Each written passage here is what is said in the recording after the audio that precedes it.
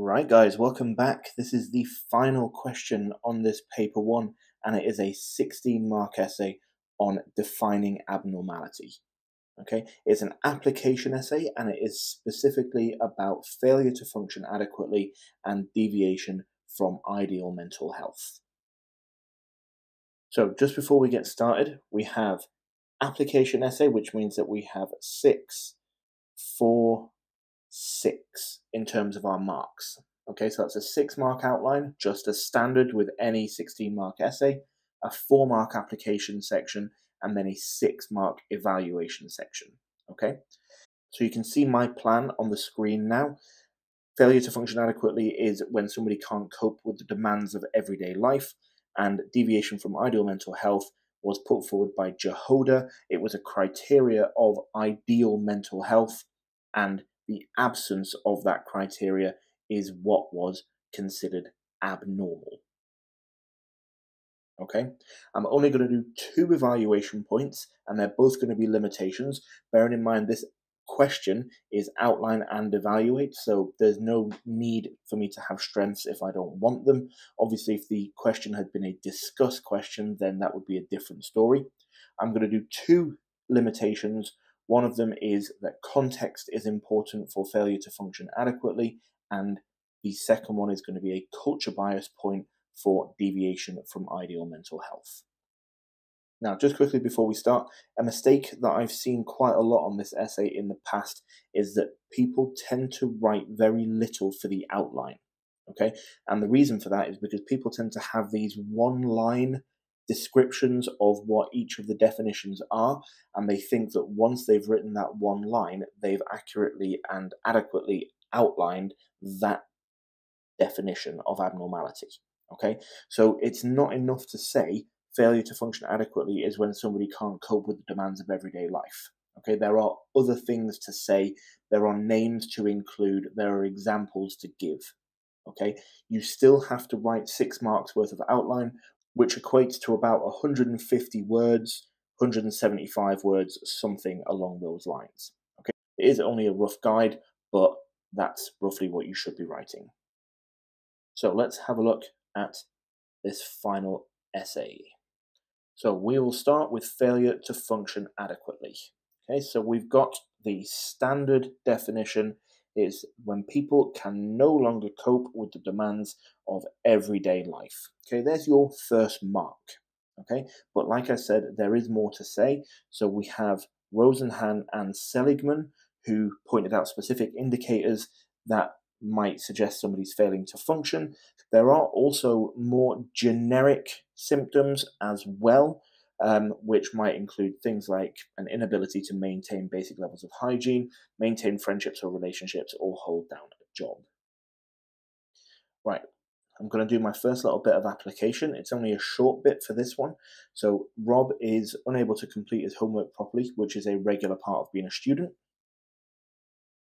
And is also distracted in his day-to-day and can't keep things tidy. Okay, both of those things are things that you would imagine that somebody who is coping with day-to-day life would be able to do, and that suggests that he is failing to function because he is failing to cope with the demands of his everyday life. Right, moving on. So this outline is slightly shorter than the last outline, but that doesn't matter. They balance each other out quite nicely. So deviation from ideal mental health is a definition proposed by Jehoda. So get a name in there. You don't have to put a date. Obviously, dates add detail. So if you know the date, then that's great. I've left it out just to kind of highlight that you don't need it necessarily to still produce a good essay. Okay. Now, Jehoda produced a list of traits that make up ideal mental health and suggested that people who deviate from the list are abnormal. All right, and then your third little bit of information that you might want to put into this outline are characteristics that make up ideal mental health.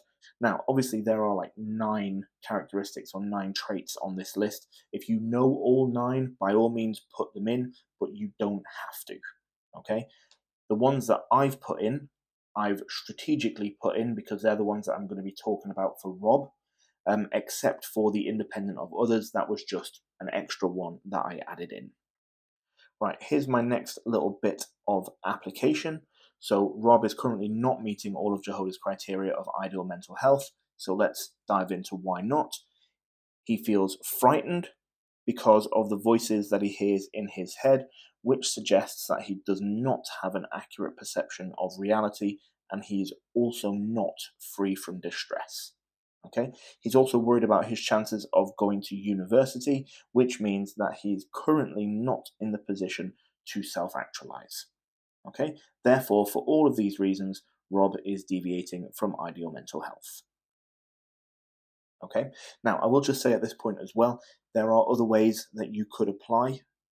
So some of the things that I had for failure to function adequately would have also worked for deviation from ideal mental health, but this is just the way that I did it. All right, and then my 2 evaluation points. Okay, so we've got the first little evaluation point, first little limitation, which is that it's culture biased. Okay, so that is for deviation from ideal mental health. It's very much biased towards Western norms, and those norms or the characteristics might not necessarily be seen as normal in other cultures. Okay, so you then give an example: self-actualization might be seen as self-indulgent in collectivist cultures. And then my second one is a slightly longer one because I've gone into a little bit more detail with a counterpoint. So you've got failure to function adequately fails to recognize that there are some situations where failing to cope is a rational response. For example, a bereavement or a breakdown of a relationship. Okay, so why is this a problem? Well, because labeling somebody as abnormal in these circumstances might be unfair, especially as there are potentially long-term consequences of giving somebody a label like that. Okay, but then I've gone into a little bit of a counterpoint. So you've got a however. That being said, just because the cause is clear and the response is understandable doesn't change the fact that they are failing to function. Okay, so what is my conclusion from that? Well, it's important that factors such as context, symptom severity, and duration are taken into account before using this definition to determine whether or not somebody should be classed as abnormal. Okay? And that is the final question done. I hope you've enjoyed this series of videos. If you have, let me know by hitting the like button. Thanks very much for watching. I hope it's all made sense, and I will see you in the next one.